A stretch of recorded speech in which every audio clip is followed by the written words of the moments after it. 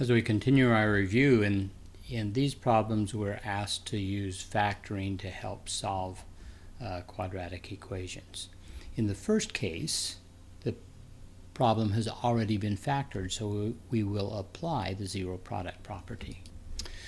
Because we have a product of two things that is equal to 0, one of those things must be equal to 0. If neither of them are, then of course the product would not be 0.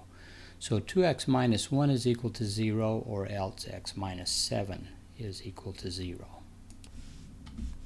Solving 2x minus 1 is equal to 0, we would add 1 to both sides and divide both sides by 2, so x could be 1/2, or x could be equal to 7.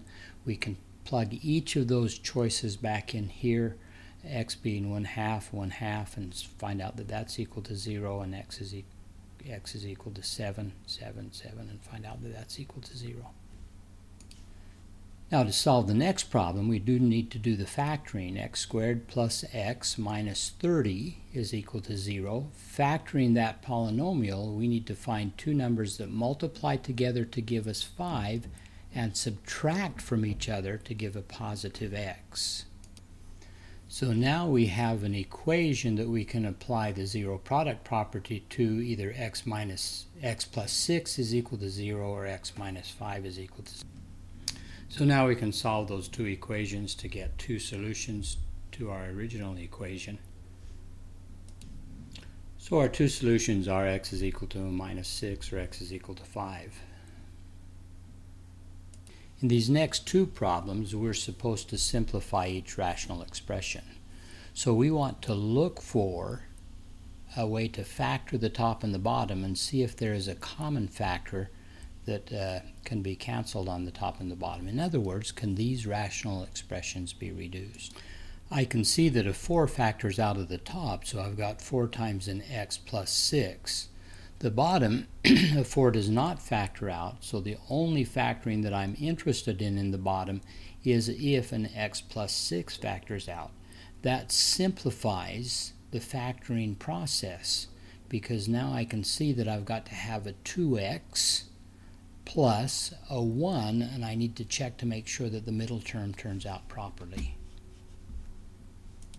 And when I check for the middle term, I do get a 13x, so that does factor properly. The x plus 6 and the x plus 6 will cancel from the top and the bottom, leaving us with a simplified form 4 divided by 2x plus 1. The same process will be applied to problem 22. We need to factor the top, factor the bottom, and see if there's a common factor that can be canceled. Once you factor one of them, here I've factored the top, it's an x plus, oh, that's not right. Okay, I corrected it. You need to make sure that you have factored it properly. So you multiply this out, you get a k squared, you get a minus 8, and the middle term turns out to be a positive 2. So if factor the top properly, once you've factored one of them, you only care if the other one has one of those factors or not. So that simplifies your choices for factoring. Now be careful, I've been a little clumsy with my variables here. The variable in this problem is k. The top factor is to be a k plus 4 times a k minus 2. I'm only interested if the bottom has one of those two factors. I'd actually tried an x plus 4 and it doesn't divide evenly, but x minus 2 does. And so now the x minus 2 times the x minus 2 will cancel.